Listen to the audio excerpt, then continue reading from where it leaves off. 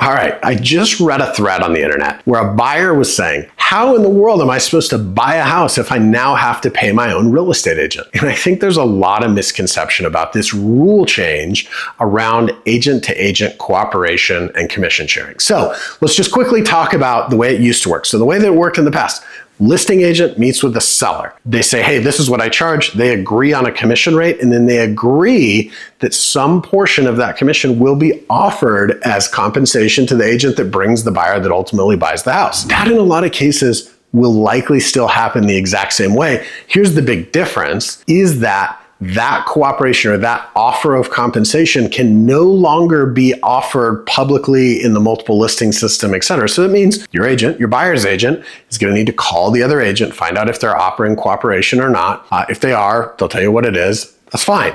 The most important thing here, and the idea behind this, is that now a listing agent and a seller will decide what commission they're going to be paid, and then a buyer's agent and a buyer we'll talk about what commission they're going to be paid. Now, functionally, how that commission is paid, it'll likely get included in the purchase price in the same way that it has in the past.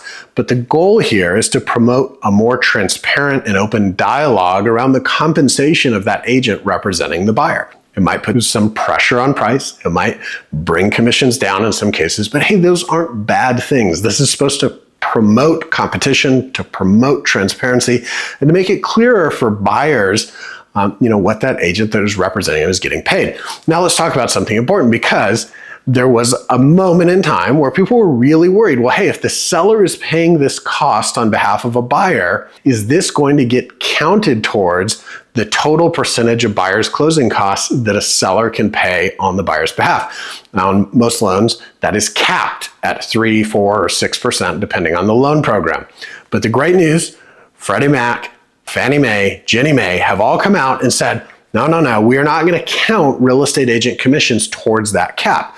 So it's a separate thing. That'll be negotiated as part of the deal if there's not cooperation that's being offered in the beginning. And then if a buyer, a lot of first-time buyers or buyers that don't have a lot of cash, they will ask the seller to pay some of their closing costs. And the great news is this isn't going to get in the way of that. The real estate market is very resilient. These things will work themselves out. There's a little bit of change happening. There's a little uncertainty around the change. We're working hard to get ahead of it, to understand it. But as somebody that's been doing this for 23 years, I'm very unconcerned about it. In fact, I'm really excited that it's going to bring more transparency to the industry. We've used buyer representation agreements for over 20 years in our business. I think it's a good thing to talk openly with a buyer about how you get paid and how much you get paid. And it gives us a great opportunity to demonstrate our value. All right, I saw a thread on Facebook today. It had over 1,000 comments that if Donald J. Trump wins the election, the housing market's going to crash. Well, then right after that, I saw another thread that said, if Biden wins the election, the housing market's going to crash. So what's the deal? Is the housing market going to crash if one party wins or the other? Probably not. In fact, if you look back historically at the last 20 presidential elections, that's 80 years of history, the housing market has had breakout years every year after the elections, except once. So history tends to repeat itself. Now, here's another interesting fact. In those same 20 years, almost every single time, interest rates come down right before the election. So if you're somebody thinking about buying or selling, good news. Interest rates are probably going to come down. The Fed's already been talking about decreasing them. Housing market is likely to be as healthier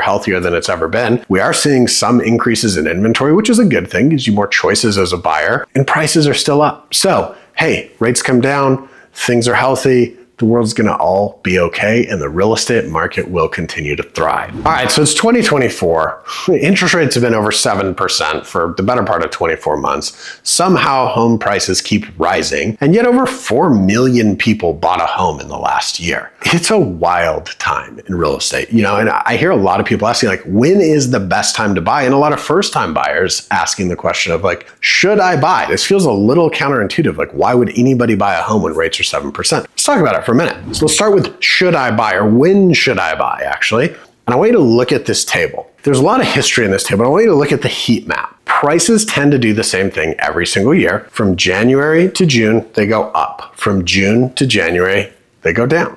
Happens every year. Now it's July now, which means you're about to see the news cycle that says prices are falling, home prices are crashing. Well, they're not. They're doing what they do every year. Now you will see some exceptions on this map, and there's two I want to point out. Number one is during COVID. In 2020, there was so much stimulus money and we had so much pent-up demand from the, basically housing market being shut down in the spring that home prices continued to rise through the back half of that year. Totally abnormal, totally funded by stimulus.